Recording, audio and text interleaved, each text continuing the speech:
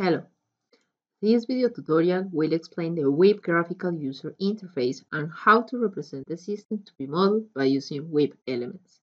The shortcut icon to access Weap should appear in your desktop, or type Weap on the search bar. After you have entered the license data, username and registration code, you need to enter your initials, in my case AMMA. This is useful for having control over who makes changes to the model. In the graphical user interface, you have a menu.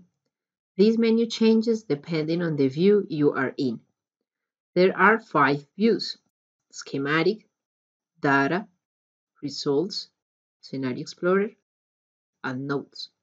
You can access each one depending on where you want to add elements, enter data, explore the results, or add notes to the model. In this video tutorial, we will focus on the schematic view. In the schematic view, we have the elements.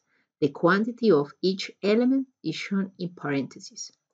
In this case, there are 3 rivers. There are no diversions. There are 2 reservoirs. We can see it here, for example, central reservoir. There are 2 groundwater elements. There is no other supply element. And there are 6 demand sites. We can expand this panel. As you can see, the software is shown in English. We can change it to another language. Under the Area option of the menu, go to Change Language. You can choose any of these.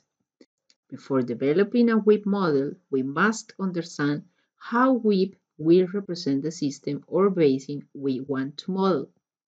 This is done by converting the components of a system or watershed into Weap elements. There are 14 element types: river, diversion, reservoir, groundwater, water supply. We use this element to represent any water source that is not being modeled and represents a water inflow. Demand site, catchment, wastewater treatment plant, runoff infiltration, transmission link, return flow, runoff river hydro, flow requirement, and stream flow gauge. The river element represents surface water. It is necessary to assign or model the stream flow. We have 2 options. The first one, using a stream flow time series, simulated by any other hydrological model or estimated by another method.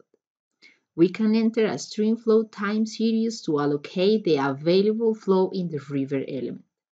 And the second one, building the hydrological model in Weap. Either method could be used to supply the available stream flow in the river element. To develop a hydrological model, we add catchments. These represent the entire area of the basin, subbasins, or portion of the basin when it is divided into elevation bands. These catchments must be connected to the river element by using runoff infiltration links from the catchment to the river. Weap estimates the water balance of the catchment and transfers the outflows to the river through this link. How to develop a hydrological model is addressed in detail in the hydrological video tutorials. We have already seen these 3 elements: river, catchment, and runoff infiltration links. You do not only want to simulate hydrology, but also a system where supply and demand processes interact. There are several types of demands, such as population, agricultural, livestock, and industrial. The way to allocate water to the demands is by adding a diversion or a transmission link element. A diversion is used when you want to build a distribution network. You can connect a diversion to a diversion element, but not to a transmission link. A transmission link element is a direct link between the supply source, which could be a diversion, river, groundwater, or other supply, to a demand. That is the difference between a diversion and a transmission link. In many cases, these demands have several supply points. In this example, the population demand has 2 supply points, one from the diversion and another one from the river. In general, the demand sites do not consume 100% of what they would draw from the water supply. There is a water discharge. Then we need to add a return flow element. We can locate it downstream or to any other source already included in the model. There are two types of reservoir, onstream and offstream reservoirs. The onstream reservoirs are located on the river, while the offstream reservoirs need a diversion to be filled and discharge water. There are two types of hydroelectric plants, impoundment or run of the river. If the hydroelectric plant depends on a reservoir, they will be impoundment.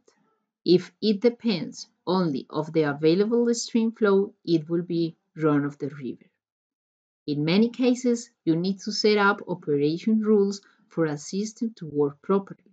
Sometimes a flow requirement is needed. The flow requirement element tries to force the model to meet the flow rate assigned to this element considering demand priorities. For example, if we have a run of the river hydroelectric plant, the turbine has a minimum technical flow. That flow would be the flow requirement. Similarly, a diversion could require a minimum flow for operational reasons. The flow requirement elements could be used to assess if environmental flows are met. In that case, we could include a flow requirement downstream of the water intake. Then we could evaluate whether the environmental flow is met or not, or even force the system to meet it and evaluate the effect that it has on supplying the demands. To evaluate the model performance, if the simulated flows correspond to observed flows, we need to include a stream flow gauge. This element allows you to compare simulated and observed stream flow. This information is required to estimate goodness of fit metrics. When you include a streamflow gauge element, a streamflow time series is needed. We can also add groundwater elements. It is possible to add a transmission link element from the groundwater to the demand site. Finally, we can model water quality as well. We can include a wastewater treatment plant before the discharge point.